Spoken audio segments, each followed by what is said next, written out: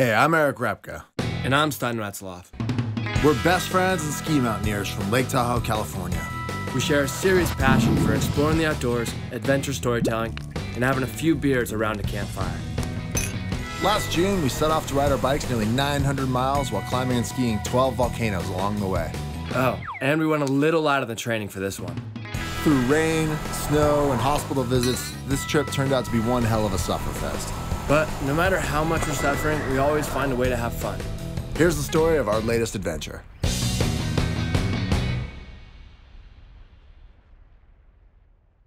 We're on the home stretch.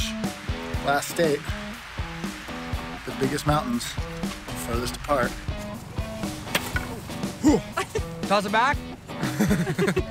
So we're here at our base camp at Mount Adams. Tomorrow's quite special because we're taking all three of our girlfriends up to Mount Adams, and it's quite awesome to have this new experience and share something that we love with all of them. So really looking forward to it.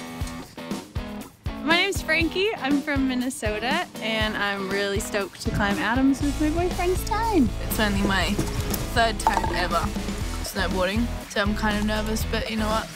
I'll send it. Whoa, Kyle, I'm kind of nervous. That's like, you're really close to me. You need to sign a waiver before you see that.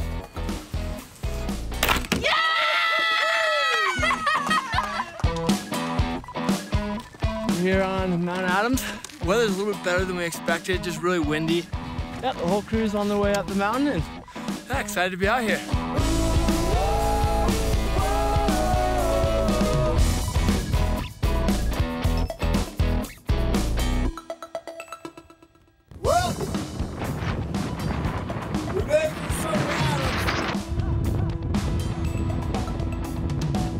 Stoked we're up here. Really awesome view with the girls. They're crushing it.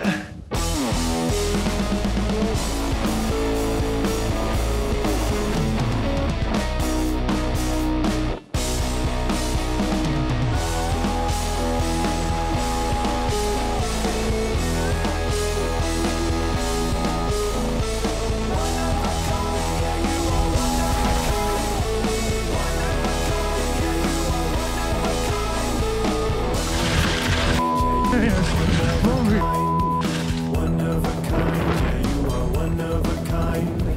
One of a kind, yeah, you are one of a kind. One of a kind, I can't believe that you're mine. All right, so we're up for an early morning departure. Riding to Mount Rainier. Tomorrow's the only weather window. We have about 50 miles till base camp. About 6,000 feet of climbing to get there. And then once we get there, we got like a 5-mile hike with an additional 5,000 feet of climbing. So today could actually be one of our biggest days. At it again. My actual God, this is just a rough ride. Almost there! Freaking hell! We just made it. The trailhead on Rainier. Oh God. So, time to go climbing. How are you feeling, Erich? I feel great. Are you ready to climb Rainier? I'm ready. Just taking a little load off for a second. Ready to go. Maybe in English. I'm ready in 30 seconds. 30 minutes. Where are we going? We've got 5,000 feet of climbing left. I'm freezing though, so this concrete just feels like incredible. Look at that.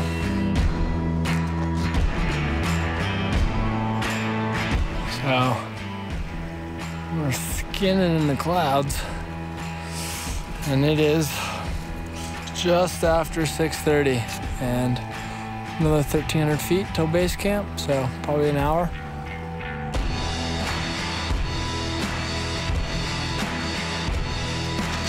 Freezing. Burning. Freezing. We're at our base camp, right here. It's absolutely beautiful. Love the clouds. This is, we set up a mid, because that's the only tent we have, on a little, what'd you call it? tent ledge. We tried to dig it out more, and we've made it pretty terribly. But we only have to be here for how many hours? Like 5. Oh God, that's way longer than I thought. 4? Yeah. Oh God. Yeah, I think we're too tired to care at this point. So this could be one of those things. Oh, Jesus. What? This is literally, my face sleeps here. Well, we're at Camp Sherman. It's a beautiful sunrise about to happen.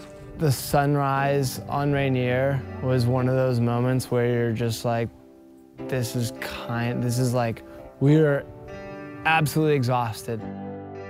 Erich and I had been biking and climbing, and just the body was just totally worked. But after seeing the sunrise and just the absolute beauty of nature and being up there with some friends, it was like a serious reminder of kind of why we do some of these things and like why you wake up at 1:40 in the morning. Like that morning was so hard to wake up. But it was genuinely so awesome to just have everyone come together, and then you're coming up and we're just like sitting there just watching one of the most killer sunrises I've seen in a very, very long time. So, we're 600 feet below the summit of Mount Rainier, and now we just got seriously fogged out. We're losing visibility towards the bottom, so safety is the ultimate goal, because we want to get more beer and see our friends and family.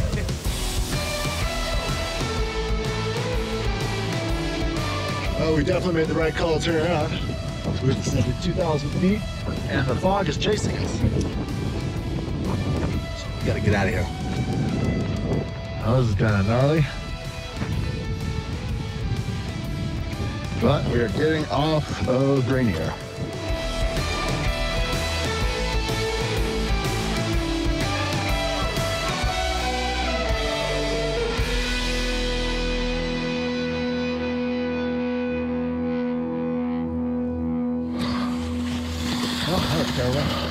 All right, Rainier. What a time. That was big. It was fun though. Last night's sleep was one of the worst we've had on the trip, for sure. Put it in the top 3. I got less than an hour. we ate cold sardines, cold not cooked top ramen. We did share a bag of beef stroganoff, which is bomb. Ate dried oatmeal, and woke up at 1:30 in the morning after 1 hour of sleep. Why do you still have the sardines in your hand? Because it's leave no trace policy, and also the tent smells like absolute hell now. And no one wants to put it in their bag because they smell so bad, so I'm just holding it 10,000 feet. Eric, why do you do this to yourself? Dude, I don't know. I think we thought Rainier was gonna be a lot more simple.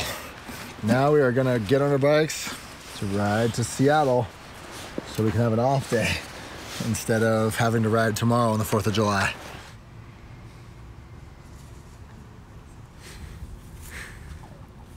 So, we got robbed. And we didn't notice for a few hours because they didn't take everything that I had in my car. They just took like kind of weird stuff, I thought, until I sort of realized that, oh, like my entire camera bag's gone. And then I was like, oh, that had like all of our cameras in it. And it had our lenses and it had our media. Can't help but be a bit put out. Seattle. So the last couple days have been pretty. We got robbed, we lost drones, we lost camera gear, we lost passports, we lost cash, we lost all sorts of. So that caused a major delay in our trip. We were delayed about 2 days just trying to figure out the logistics of finding that. So that's actually, unfortunately, going to cause us to not be able to go climb and ski Mount Baker. To some people, it might seem like the end of the world. Some people might think, oh, you guys didn't get to finish the trip. But honestly, it doesn't really matter. The whole point of this trip is to be with our friends and having fun with friends. So now we're going to go make sure everyone's good. We're going to go have our wrap party and keep a positive attitude and go enjoy ourselves and celebrate how much work we've done.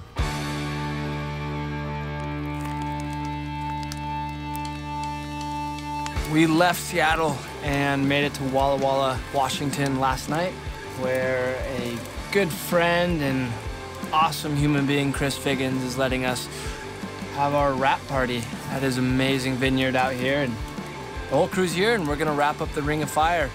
We're gonna drink excessive quantities of fine wine, have some burgers, and watch the sunset over the vineyard. If that sounds appealing to you guys.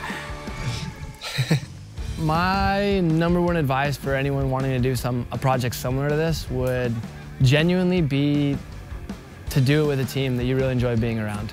Do it with your friends. Like, absolutely find a group that you genuinely enjoy being around, because one, things get tough. Like, it's inevitable. Like, things will get down and people will be like exhausted. There's many other things that I'd rather be doing right now, but it's like, it's kind of that cohesive unit. Like, you're a team and you have to keep moving, and it's really important to do things with people you enjoy being around.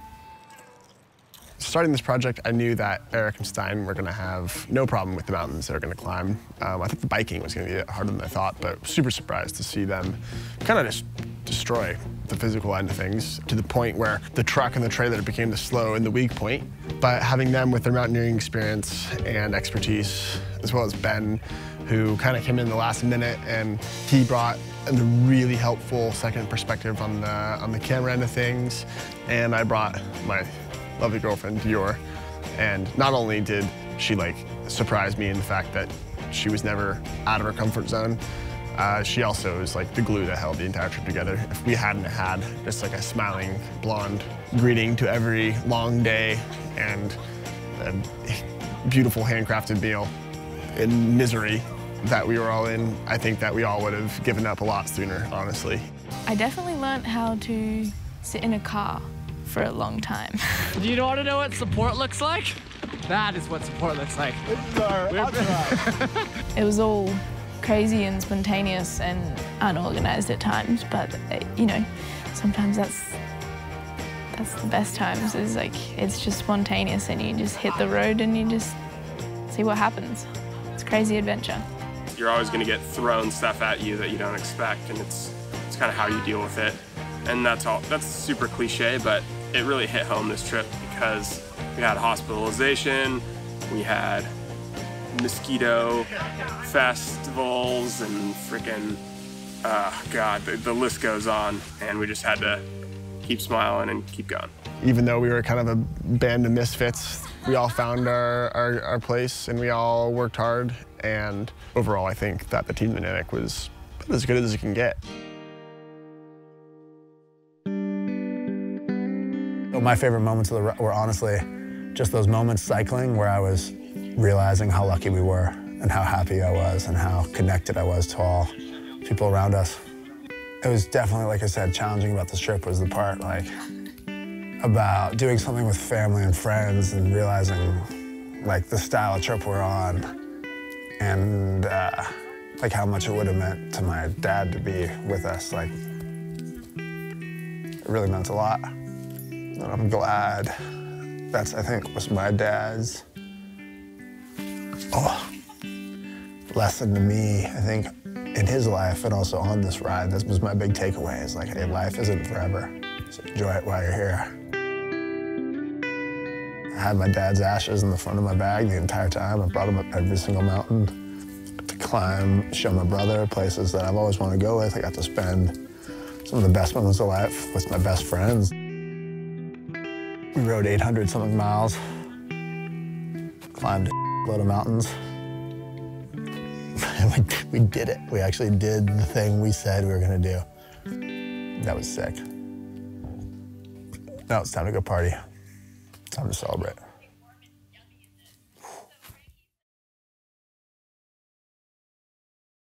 Ben, what is that? Butt lube. Not what you think. It's for chafing. Do you want I want you to give me a 30-second advertisement. 3, 2, 1. My name is Ben Farrar. We are in Squaw Valley right now, and this is butter. You basically apply to the nether regions upon major chafing or before chafing to prevent any sort of painful redness, and it works great. guys. This is our chamois butter and lubricants. Make sure you don't chafe. And we've created a special case just for it right now because it's the most valuable thing we have, I think, and I don't want it to get crushed. So I've made its own protective container. It arrives well within arm's reach. Wait. You're doing during riding application? Yes, I've been doing during riding application. A little bit of everything.